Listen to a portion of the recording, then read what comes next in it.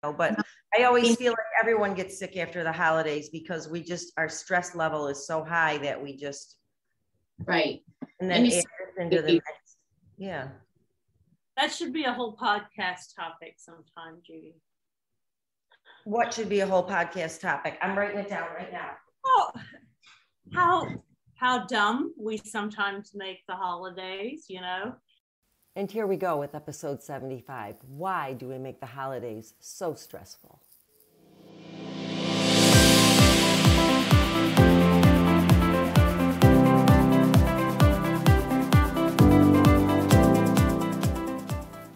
Hello, everybody, and welcome back to the Air Hug community, or welcome if it's your first time here. So I would love to share with you what the Air Hug community is all about. First of all, why the name Air Hug? Well, it's interesting, and I don't know if I've told this story in a while, so I'm going to retell it. At the height of COVID, I had been driving down a busy road in our area where we live, and I saw this amazing sign, and it just simply said, it was a sandwich board, and it was a bright yellow sign in black letters, and it just said Air Hugs.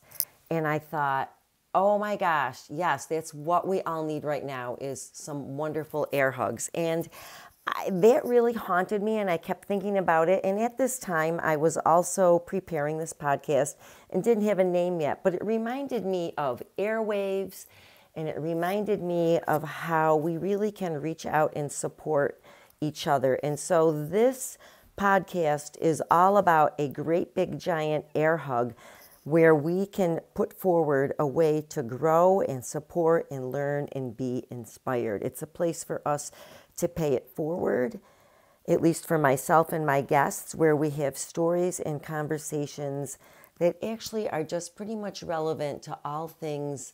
At this point, I'm going to go ahead and say it, midlife. I always feel like everyone gets sick after the holidays because our stress level is so high that we just, right. And then it into the next. Yeah. That should be a whole podcast topic sometime, Judy. Well, Paula, thank you for the suggestion, and here goes our discussion. All right, so I am so excited to have this discussion today, and it seems like an odd time to have it. But think about it more like a recap, because we're having this discussion about holiday stress and how dumb we get at the holidays, thinking that we have to be little perfectionists. And here today, I have with us my good friend, Paula Griffin, and we're going to have this chat. So Paula, just hop on and say hello and tell us a little bit about yourself. Hey there, Judy. Hey, well, I always love listening to your conversations, whether online in our virtual classes or via your podcast. And so I'm excited to be a part of one of these. And so, yeah, I'm a 53-year-old chick who's trying to, work on health and wellness goals with you. I'm a former high school teacher, and I'm a licensed professional counselor, although I'm working in sales and consulting right now. That is fascinating. First of all, we could do a whole other podcast episode on how it's rare, I think, these days for people to have one profession, how we evolve, especially as midlife women. But that could be a topic for another day. But what a great lead into that. But we were having our online workout like we normally do. And the little soundbite at the beginning of our workout is something that we talked about. It's probably around December 29th or something like that. It was between Christmas and New Year's. And just that whole thought of how we get so dumb at the holidays, stressing ourselves out. I put that really eloquently. I didn't know. One thing I want to say is I didn't know that would be used as a soundbite.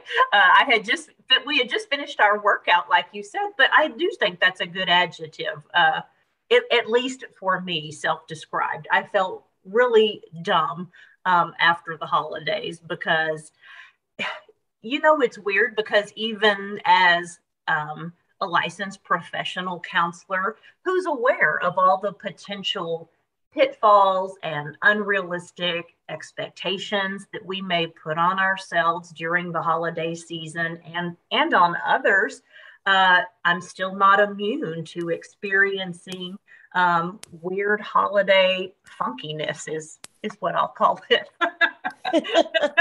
Yeah, it's interesting. Like, why do we feel, what do you think is the problem with us in trying to provide a difference between a great holiday experience and the perfect one where we are like biting our nails over it? Yeah. Well, again, I think it's dumb. And you and I have talked about this a little bit. It's multifaceted. And I think the reason it's important to talk about it now is sometimes when we're in the moment, we're not even aware of what we're doing to ourselves. So if we, and maybe to others, so if we debrief now, it better prepares us to have a mindset and, attitude to experience the next holiday more positively. If this wasn't a great one for you. You know, my husband and I have talked about not everybody can, come home for Christmas. We hear all these songs and we see all these different images, whether on social media or on TV, but it's unrealistic to think that you can be with everyone that you love in your life, especially within like a 48-hour time period. But yet, I think somewhere, I'll confess, at least I do, deep in my heart, maybe there is a little bit of that expectation to recreate some kind of tradition we had, or a longing for some kind of holiday experience that looks like what we're seeing in media. Yeah, in fact, that was going to be my next question. I really do wonder, like, what effect both the advertising world and the social media world, and of course that kind of is blending a lot these days, oh sure, has on us. And it's almost a guilt, like, what, you're not making a perfect holiday for your family? What's wrong with you? And I feel like it's very subliminal, don't you think? I do. I do, because I'm not a dumb person, even though I probably was dumb during the holiday season, because especially as our lives change, which if we have the privilege of that happening, because we're still here, we have adult kids, and I found myself using words that would probably evoke a type of, I don't know, nostalgia or loneliness, and I recognize that I probably need to reframe that. It's a great thing that our lives change and our children's lives grow and expand, and they have more people and more love and more enrichment in their lives, so it's not necessarily a negative thing. But I recalled when I was young and married, and maybe you and a lot of the people who listen to your podcast can relate, sometimes it would be really difficult navigating the traditions that I had, from my parents and grandparents, and that my husband had from his parents and grandparents. And so, you're trying to figure out which ones you'll keep and who you'll go see when during holidays, but not disappoint anyone.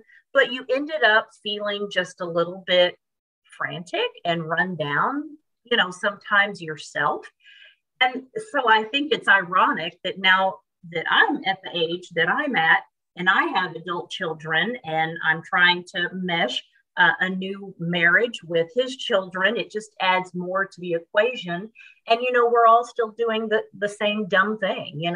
One set of kids was trying to fly in from Seattle and go see all the parents and grandparents. Maybe another set of kids was driving in from here.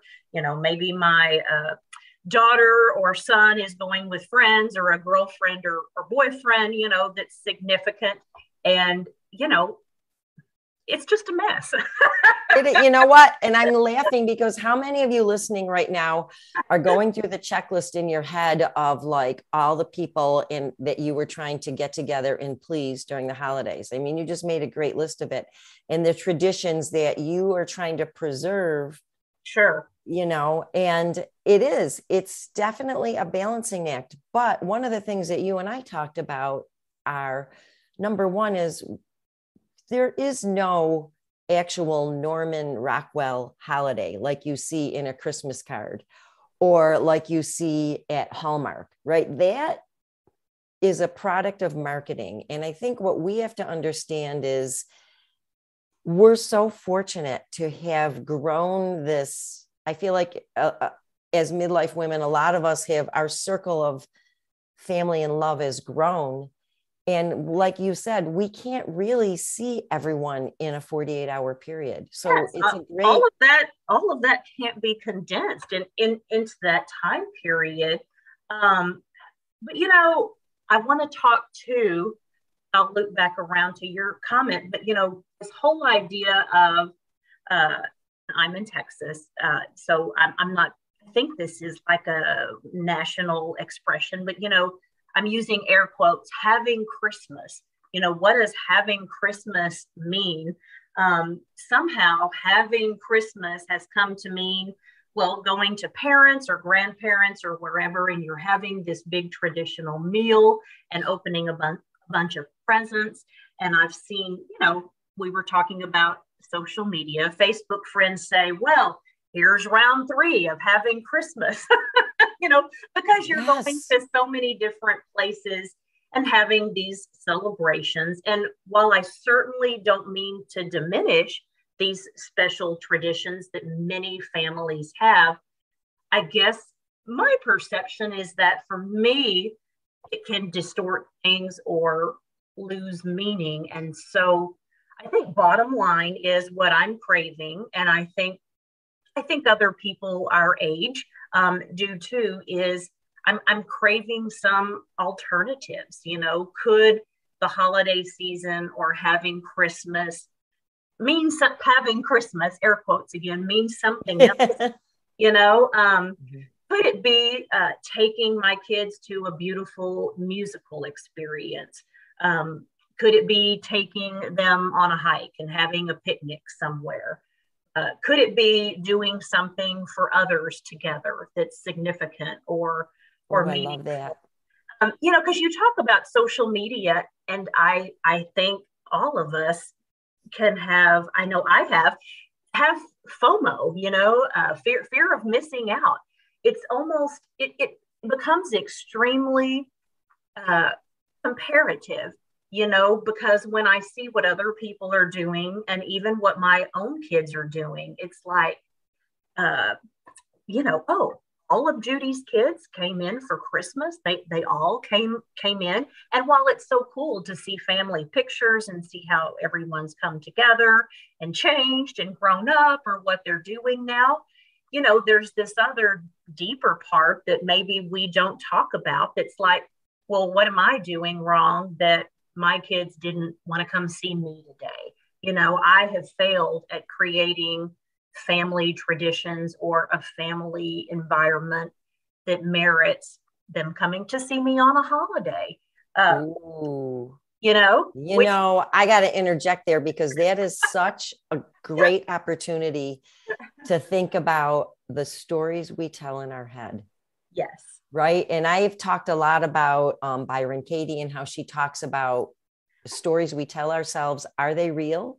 Judy, I pulled out that book because it occurred to me reflecting on this from our conversation the other day, that our book club discussion on this book, Loving What Is so helpful and relevant to these kinds of false narratives because they're BS, you know?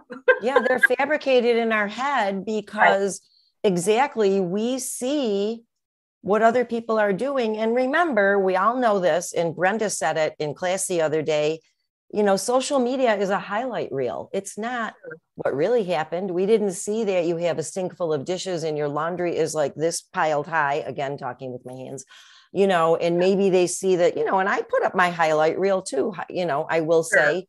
And it's kind of funny because it even looked like all my kids were there, but a couple of them were on Zoom. So they actually weren't all there. And I was just using your name as an example. Yeah. You know, but the stories we tell, and the more we tell them in our brain, the more we believe them. And our brain is so literal, like you said, like, what's wrong with me that I didn't get this or that, or, you know, and And I agree, having Christmas, why does it have to be on Christmas? Maybe Right.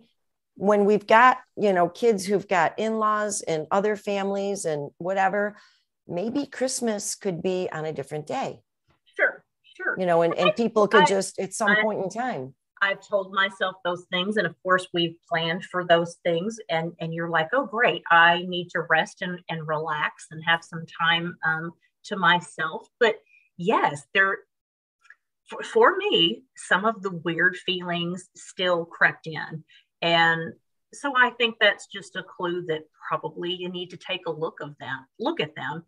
And I think during our everyday lives, maybe we're so busy with work and routine that we don't take a look at some of those things. But I guess, Judy, my observation is that the holiday season can really magnify some of those feelings that we don't take a look at, during the routine, ordinary days. Or it magnifies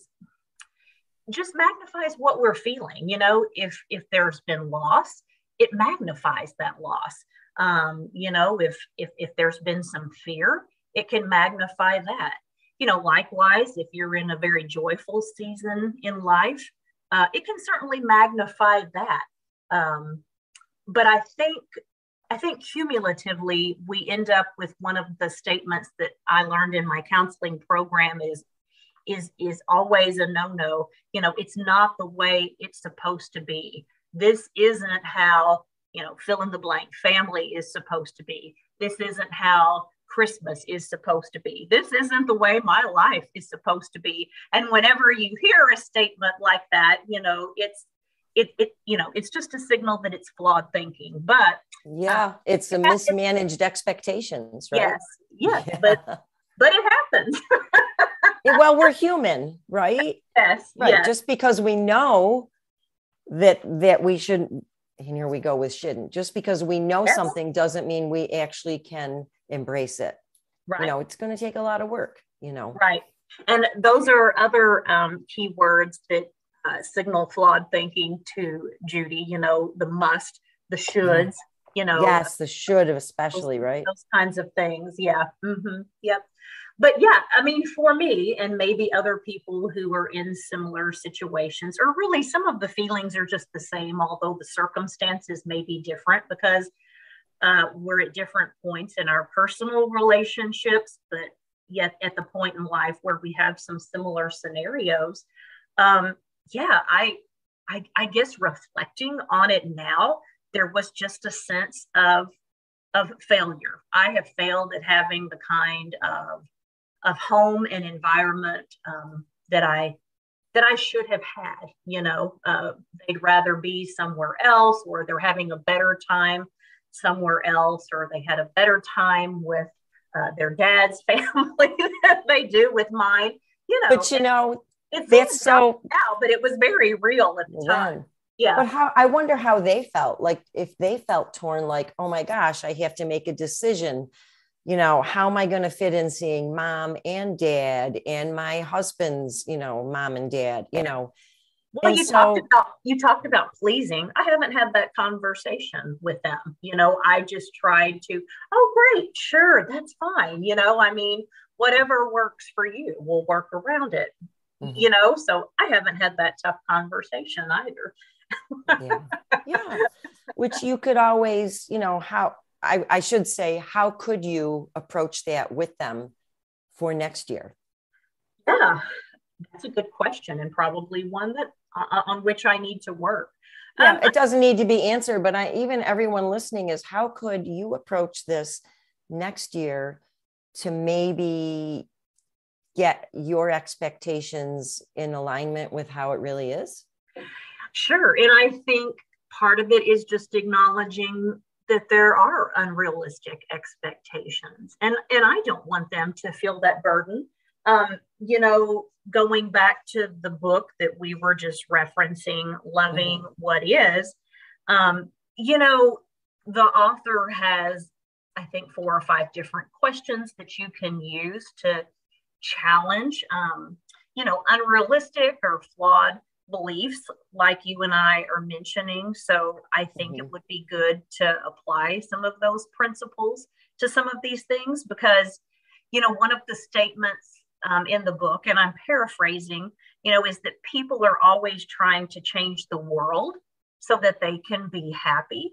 And that's backwards thinking. We have to change ourselves, and then our experience changes. Wait, can you say that again? That is like, I love that. I want to hear it again. It's Byron Katie. It's not mine, but I'm paraphrasing. But that people are always trying to change the world so that they can be happy. But that approaches everything backwards. We have to change how we think, and our experience will change. So it's not just, if my kids would come home, or if this would be different, or if I could have the right presents, or if, we have the right meal, whatever it is, then I will be happy.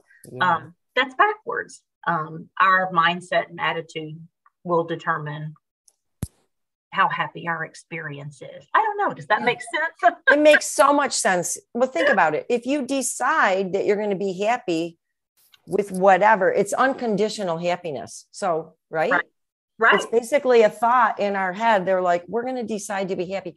I once heard a story, and I'm probably going to butcher this, but it was in a woman who was older and blind was being brought into her assisted living facility. Wow. And they brought her into her room, and she offered this up. She just said, I love it here. And they're like, but you can't even see it. And she's like, oh no, I love it here. And they're like, what do you mean? She's like, I already made up my mind that I love it here. And so, wow. Yeah, I mean, if she could do that, what faith, right? Well, absolutely. And, you're bringing up the assisted living. I have a similar, it reminds me of a similar story. On Christmas Day, my husband and I went to have lunch with his mom, who is in a wonderful assisted living facility. I was really kind of in a funk that day because things hadn't worked out, looking back, like I thought they should have, like they were supposed to have, those terrible words.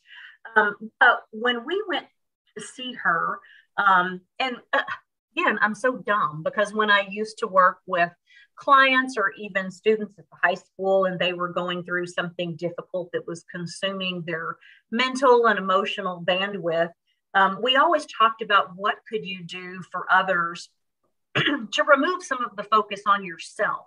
Not that we don't need to look inward, but it has to be balanced, self-awareness, with getting outside yourself too. So I guess my point is, my husband and I had gone there, and I looked around at the staff serving the different residents and trying to engage everyone. And it occurred to me, why can't, air quotes, having Christmas look more like this? Could I not have volunteered to help serve the residents that day? Because I'm sure they were short-staffed, because it's tough getting people to commit to work on the holiday. Could we or I have done something for the residents to enrich their experience that day, thereby enriching my own experience? Yeah. And maybe that's what could happen with the holidays, or my having Christmas could look like. What can we do to help others, to use the gifts that we have to extend to others? Yeah. I do, I'm going to play devil's advocate, think that could be a double-edged sword, because could it not, and I also want to speak to the word dumb, so remind me, could it not evoke guilt if we don't do that? Well, good question. And, I don't have the answers to these things, but I appreciate the opportunity to talk about them, because I think that's maybe what, hit me in the face this year, is not talking about it, not considering it, not having a conversation with those people who are important to me. And, just kind of going through the motions, expecting, one thing, and then just trying to navigate a weird space. One thing I highlighted in the book, Judy, at the very beginning that I think really speaks to what we're discussing is she wrote, "You're either believing your thoughts or questioning them. There's no other choice." I love that. Well, in reference to the guilt statement, that really could just be a thought that you either believe or question. Yes. Right? Yes. So, and I just want to say I'd rather be a questioner. Is that a word? Yeah. Well, I don't know. It is for us. We have our own words. I would rather question instead of just believing this is how it's supposed to be, because that's not going to lead to a very enriching or fulfilling experience in life or with others. No. Yeah. Question our negative thoughts. And because why not? Yes. Because sometimes they're real and sometimes they aren't, right? And so we need to, folks, if you're interested, the book is called Loving What Is by Byron Katie. And I've probably referenced it on this podcast before, but I definitely consider it. I've probably read it 3 times. So worth it. But I want to say one thing about dumb. So you may have had a thought that was dumb or made a decision that you regretted or had a dumb action, but it doesn't mean that you were dumb. Yeah, absolutely valid. Yes. Yeah. Okay. Well, listen, thank you so much for this discussion today. I really just felt like it happened and we had to just hash it out. Right. So, well, my hope is too that others who listen to your podcast, that maybe something that we've said will resonate with them and they can join in this conversation as well, because you always get so much insightful, feedback from people who listen to you and who follow you on your different platforms. And I think it helps all of us. Yeah, I think it does help. There's definitely good to social media. And by the way, where can people follow you? Hey, I'm on Instagram at second_wind_friend, because I feel like, hey, at this point in life, we've gotten knocked down by different things. And so let's come together and support each other for ways to get back on our feet and keep on going. Oh, I love it. And I do love your account. So I will put that in the show notes along with the book. And thank you so much for taking the time. Judy. All right. Let's do better next year. Let's do better next year. Maybe we'll have a recap again next year. I like that. It'll be the part B to this. All right. Good. Thanks. Okay.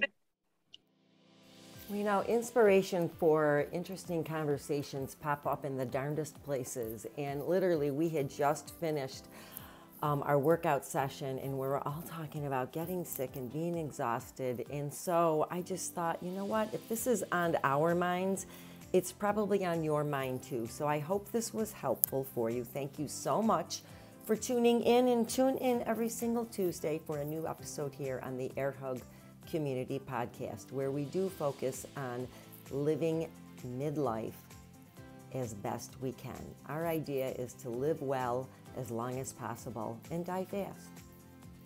If you haven't already, please do us a favor and write a review and subscribe over on Apple Podcasts.